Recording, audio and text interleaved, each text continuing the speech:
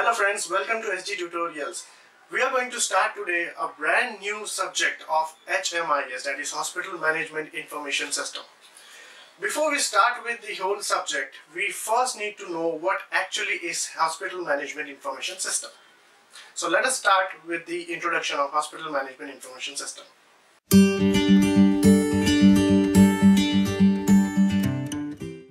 So we will understand this concept with the help of small example as well. If you go to any of the hospital, you will find that the information being maintained in the hospital is either in an electronic form or in a written form. As you can see, earlier time the records were handwritten. So the registers, the papers and all the handwritten work on the paper that you see was actually initially started in hospital management. Later on, after handwritten, we came into computer. So during 1960s, computer came into existence and we all started using computer-based records. But the computer-based records more or less were consisting of Word or Excel. If we had numbers, we used in Excel. If we had Word, if we have written information, we used it in Word. So Word and Excel was popularly used in computer-based system. But the disadvantage of computer-based system initially was that the information could not be shared with any other personnel in the hospital without actually physically taking that information into a pen drive or emailing it to a particular person. If we didn't do that, we wanted the information to be shared in the hospital itself. So we needed an integrated information management system. And that first integrated information management system was EHR. So what you see today in hospitals is actually an evolved form of computer-based system as well as the handwritten system. So from handwritten to computer-based to EHR was a small evolution of hospital management information system.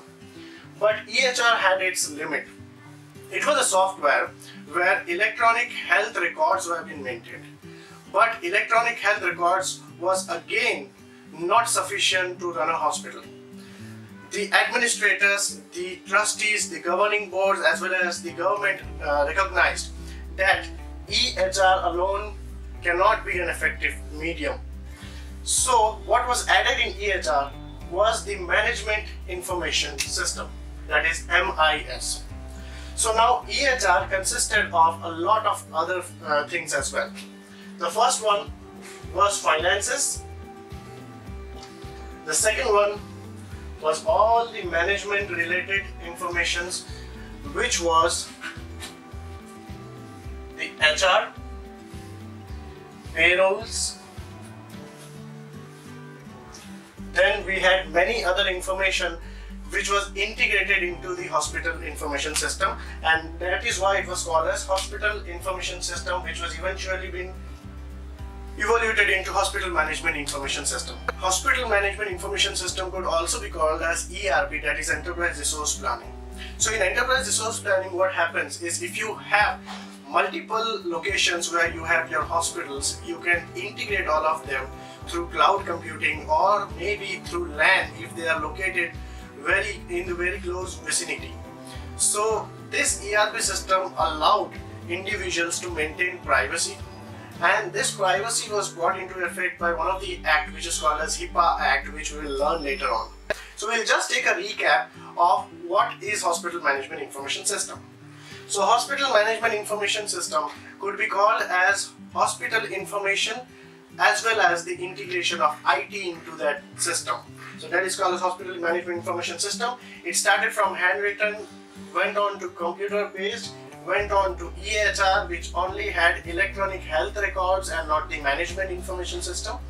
After EHR, it went on to HIS, which had information system of various patients as well as management related issues. And HIS, it went to HMIS, or it could be called as ERP if you are controlling it at various locations.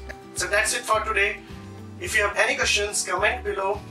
Hit the like button if you like it and subscribe to my channel to get all the latest videos later on. Till that time, goodbye.